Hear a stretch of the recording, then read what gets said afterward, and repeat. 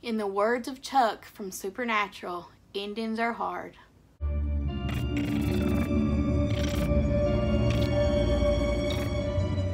Martin. I'm a traditionally and independently published author of more than 30 books, and welcome to my channel.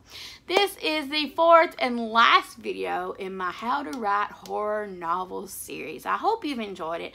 I hope you've learned things. I hope I've not been like too repetitive. I just hope it's been helpful. That's all I want to do is to be helpful. I hope it's working.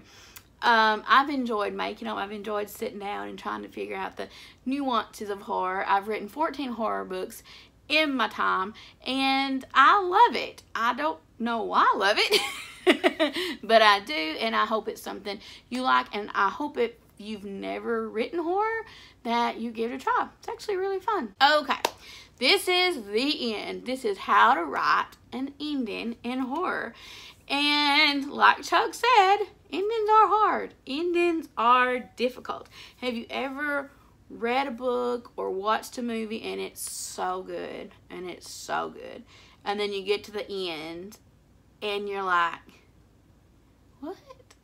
Endings in any genre can make or break a book, and I know I had recommended a book to somebody and they said, oh, is it really good? And I was like, well, it is until the end but I enjoyed it up to this part.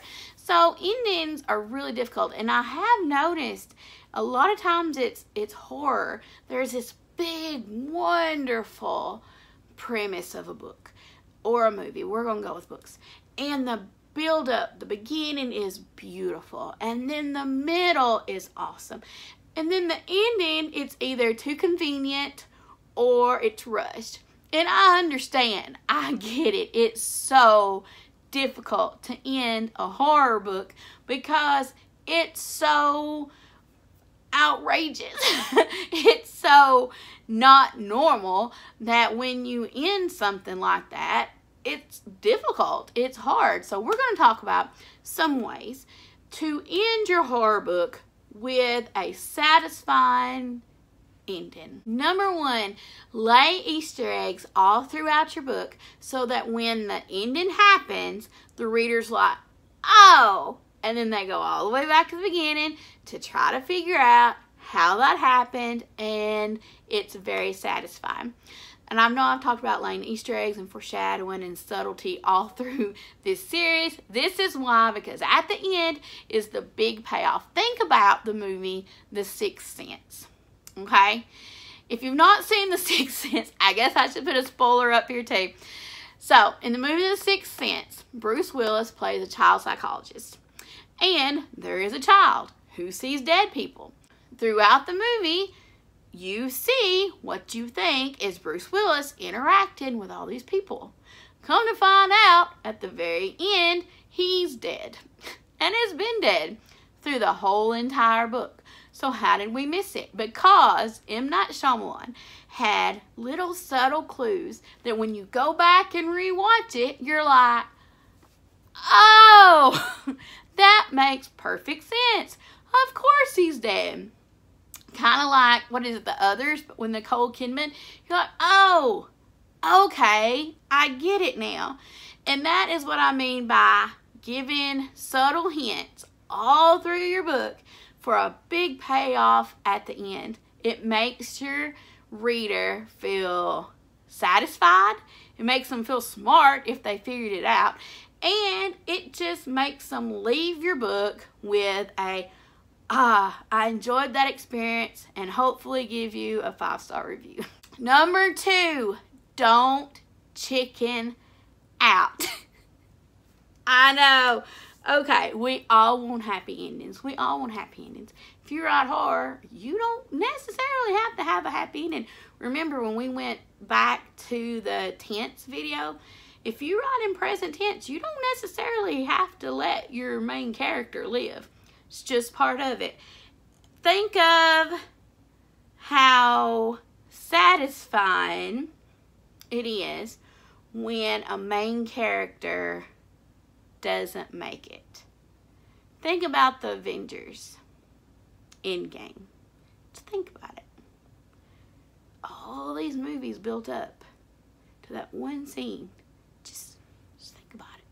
Number 3, make it satisfying, whatever that means to you or your particular book. I can only give you suggestions based on my books, but make it satisfying for the reader. Make sure that all of your foreshadowing has led to the end, and make sure that somewhere along the line you have foreshadowed something, even if it's a throwaway line. I do this a lot. I'm sorry. Even if it's just a throwaway line to the very end, make sure that it's been in there. Let's take, for example, Breaking Dawn, the last book in the Twilight series. Okay, spoilers if you've never seen Twilight or the movies. This is what bothered me about Twilight. I actually love the series, so. What bothered me about the last book is they never mentioned the possibility of a vampire having a baby with a human until the 4th book. Had it been foreshadowed in the 1st book, maybe if Jacob's been like, you can't marry him because you could possibly have a baby, and that baby would be, you know, whatever. That would have been a really interesting foreshadowing moment. Even if, like in the movie, when they had all those cuts to the websites, that they had something about vampire babies, you know, as even a remote possibility, I think that would have made Breaking Dawn even better, let's say.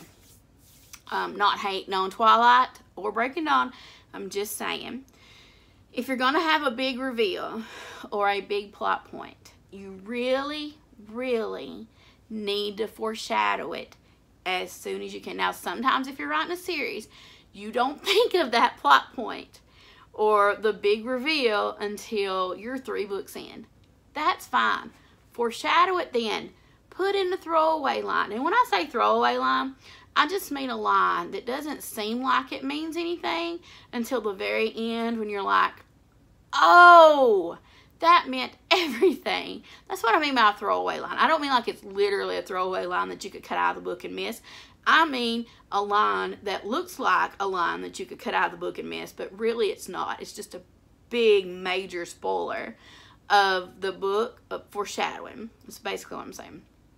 So, even, like I said, even if it's the last book, or you're in a series, you're in a 5-book series, you think, okay, I figured out how I want my series to end, throw a throwaway line in the 3rd book if that's the one you're writing. That's fine. That's totally fine. Just make sure somewhere along the way there is some kind of foreshadowing. So when the big major thing happens at the end, it's not, I don't know what. Disappointment's not the right word. It's not out of the blue. I guess that's the word for it. It's not out of the blue. It's not out of the question. You kind of have it in the back of your mind that this might happen. And yeah, so make sure you at least give a reader that. Number 4, it's okay, especially in horror, to end the story open-ended. That does not mean end on a cliffhanger. That's not what I mean. What I mean is, a lot of times, especially in horror, let's say this big thing happened, and your whatever main cast, whoever has survived, and they're together, that portion of the story is over. And let's say they're walking away toward the great, no, it's like in zombie movies a lot too. It's okay to have the world not be perfect. It's okay to not know what's going to happen next with these characters. The main point is that part of the story is over. They are, I think they call it a happily for now. The characters are happy for now. They have survived whatever it was. They survived. They got out of the laboratory. They survived the vampires, even though vampires are taking over the world. They've done whatever. They've gotten out of that situation intact. Now, the world is still going crazy with that. The world ain't right. The world is falling apart. But for those characters, everything is happy for now. And it's okay to end with the characters hugging or walking down a road or whatever, as long as that part of the story is finished. And that's what I mean by open-ended. That situation is wrapped up. That's taken care of. But in the bigger picture of the world, you don't really know what's going to happen next. But that's not part of this book story. And that means you can either write a book 2, or you can just let the reader's mind wander to figure out what happens next. And number 5, the last thing I want to talk about with endings is make sure they're not rushed. A lot of times people spend so much time building up their story and so much time with the foreshadowing part that when the ending comes, it just feels rushed. Make sure you spend as much time or more on your ending as you did your beginning. You have so much to pack into an ending. You have a whole book. So you need to make sure that you're hitting the beats, there's things have happened, and that it doesn't feel rushed, because there's nothing worse or less satisfying than spending your time reading a whole big book and then the ending like wrap up or finish in like 10 pages because like amazingly rushed. And remember, your ending is the last impression your reader has of your book. It's the last impression the reader has of you. And if you give a bad impression, your beginning of the book can be wonderful, but it's the ending they remember. And if it's an ending that they enjoy and they give you 4 or 5 stars, even 3 stars, 3 stars can be enjoyable too. Let's say if they give you 1 star, let's say they enjoyed the experience, okay? It's not really about reviews. Let's say they enjoyed the book until the very end. The ending is what makes the reader, okay, let's start all this over.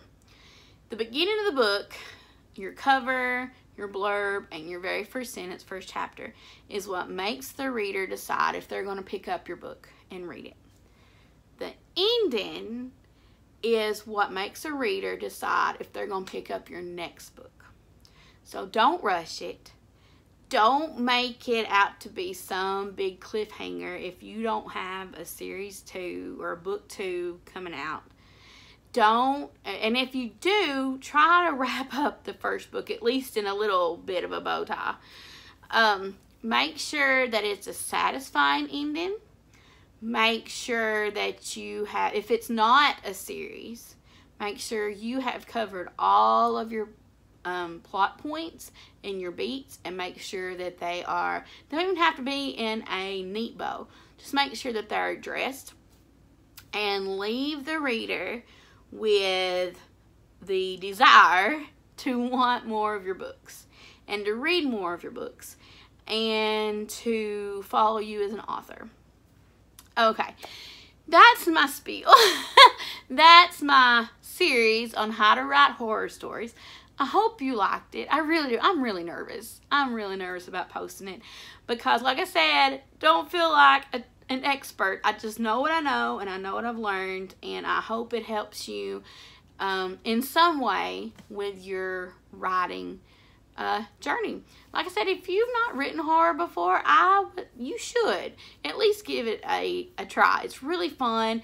It's fun I like puzzles, so paranormal and horror and ghost stories are really fun for me to write because I like putting the pieces together and trying to figure out how they end and how they foreshadow to the end, and I think that's really fun. And if you like things like that, I would encourage you to try horror. There's different types of horror, guys. You don't have to have, some people like gory horror. If you don't like it, don't write it. Some people like ghost story horror. If you don't like it, don't write it. Some people like possession horror. If you don't like it, don't write it. It's up to you. Horror is a whole big umbrella of awesomeness. You can pick what part of it you want to go under. You can do middle grade horror. You can do young adult horror. You can do graphic horror if that's what you want to do. Just make sure that you have a mystery, that you go through the book and that you leave the reader wanting to read more of your stories. That's it. That's this entire series. I hope you've had a great time. I've had a wonderful time making them. I can't believe August is over. I'm excited. I'm excited to read your comments. Like I said, I'm really nervous. Subscribe to this channel if you would like to subscribe. Hit the like button if this was anything you found enjoyable. If you've subscribed, hit the notification bell so you know when I make new videos. I make videos 1 to 2 times a week, usually on Monday. What did you think of this series? Was it anything helpful? Were you like, shut up, lady, just hush? I have a second part of this with 4 more videos kind of planned out if it's something you would like. If you don't, if you're like, we've had enough of you talking about how to write horror, I get it. Y'all, I get it. It won't hurt my feelings.